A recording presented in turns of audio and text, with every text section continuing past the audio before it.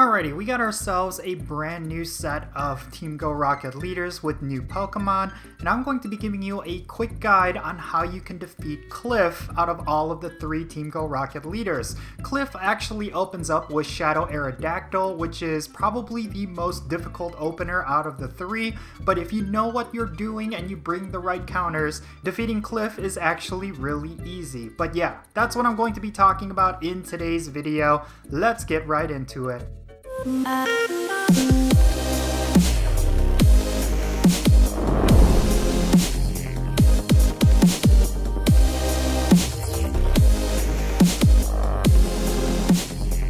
How's it going, everyone? It's me, it's Count here with a brand new Pokemon Go guide video. Today I'm going to be talking about Cliff. He is the new big baddie when it comes to the Team Go Rocket leaders. Of course, in the past, Cliff has always been kind of the easy one out of the 3, but this time around he's actually the most difficult. Now, the reason why I wanted to make this video is because when I started going into the Team Go Rocket leader battles after the new shakeup, I actually had a lot of difficulty going up against Cliff. Even if you bring the right counter against Aerodactyl, it still dishes out so much damage that regardless of what counter I brought, it was still getting knocked out really easily. It took me a while to fine-tune my strategy, but eventually I got to a point where you could defeat Cliff pretty much easily. First and foremost, I open up with Kyogre. Now, the reason why I open up with Kyogre is because it does resist a lot of Aerodactyl's moves, and the other reason why is because you could get Surf off as much as you can. Now, in the ideal scenario, you will want to burn through both of Cliff's shields early on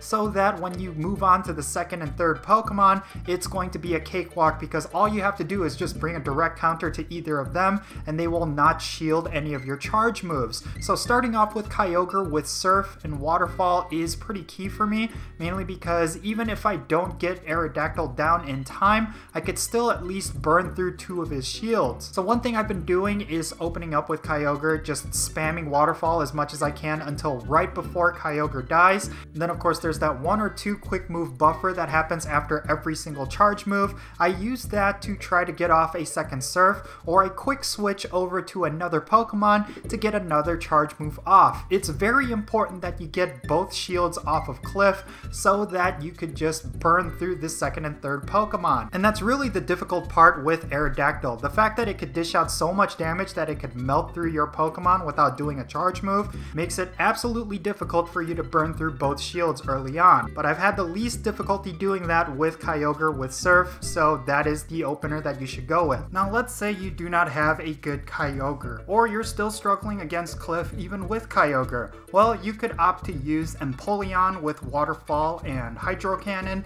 It's a very good alternative against Aerodactyl simply because it will resist a lot of Aerodactyl's moves and it will dish out the 2 charge attacks that you need in order to burn through those shields. And again, that should be your main goal against Aerodactyl. You should try to push for both shields getting burned, or at least one of the shields, so that you could actually get all the damage you need onto the second and third Pokemon. Once you get both shields down, then it's a matter of bringing the right counters to the second and third Pokemon. Of course, Cliff could bring either Gallade, Cradily, or Slowking. Now, 2 out of the 3 of these second Pokemon is weak against dark types, so I tend to go with Pokemon like Tyranitar. It's extremely beefy, and if you have Bite and Crunch, it's going to dish out enough damage to just melt through that second Pokemon, and it's also going to be really useful against the third Pokemon depending on what it ends up being. If you're lucky enough to get the combination of, let's say, Gallade and Dusknoir, then you could just use 1 dark type and just completely melt through both Pokemon. And then of course if you're using a Pokemon like Tyranitar with Bite and Crunch, it's going to be beefy enough to survive a lot of those quick moves. Now, if you end up going up against Cradily as the second Pokemon, that's going to be a little bit tricky considering that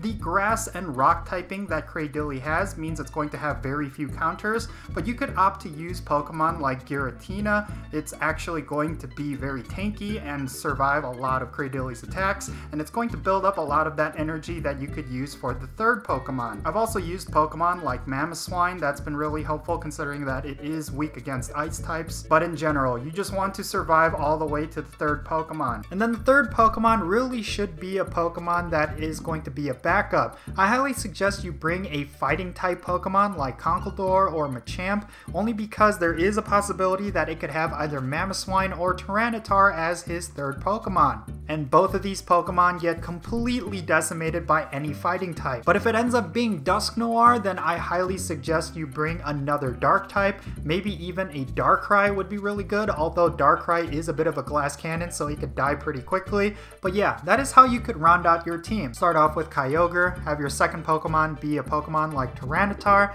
and then round out your third Pokemon as a fighting type. Now for every single one of the Pokemon that I listed in this video, make sure they are at least level 35. That's going to ensure that you deal enough damage, but also survive enough of Cliff's attacks. But yeah, there you have it everyone. This is my quick guide on how you could defeat Cliff. Let me know your thoughts down below. Have you defeated this Team Go Rocket leader? What Pokemon were you using going up against this boss? Let me know down below. And yeah, I really hope you enjoyed it and found this video to be helpful. If you did, make sure you hit that like button and subscribe if it's your first time here. I am Count Jinsula. Be safe, have fun, and I'll catch you all later.